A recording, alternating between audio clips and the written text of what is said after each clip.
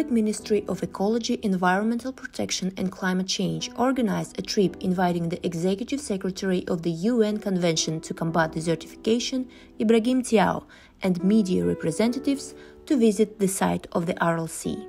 Behind me you see what once was the Aral Sea, the fourth largest lake in the world. After losing over 90% of its original size, the land became the largest desert of Central Asia.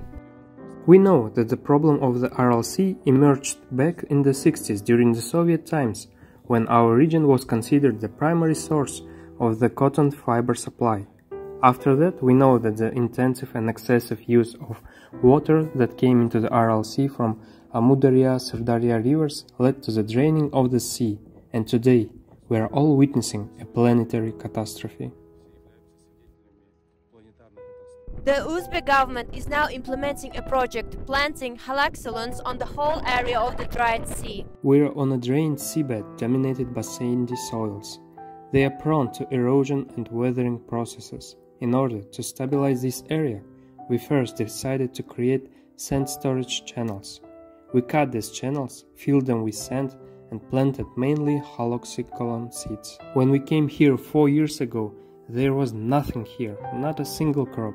At present, over 1.7 million hectares of protective plantations have been planted on the seabed. The Uzbek government's efforts are continuing, with another 500,000 hectares to be covered. I am in the Aral Sea, but actually I see no sea.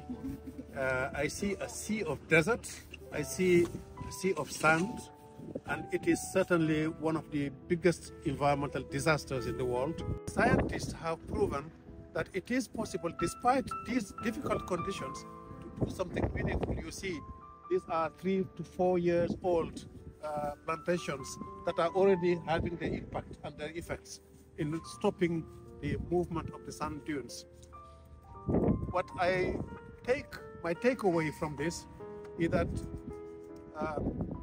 mistakes were made in the past, probably underestimating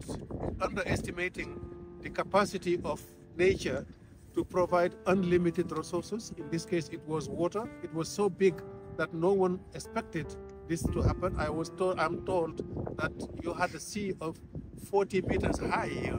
People were fishing, and it's hard to imagine where that water went. Our scientists' site estimates that around 150 million tons of salty dust spread for thousands of kilometers around the Aral Sea and cover the territories of Kazakhstan, Uzbekistan and Turkmenistan. On this regard, of course, the consolidation of efforts of all countries is very important.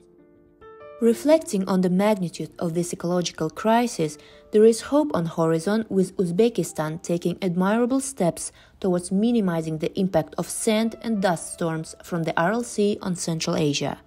Afforestation efforts not only revitalize the landscape, but also stand as a beacon of inspiration for the world.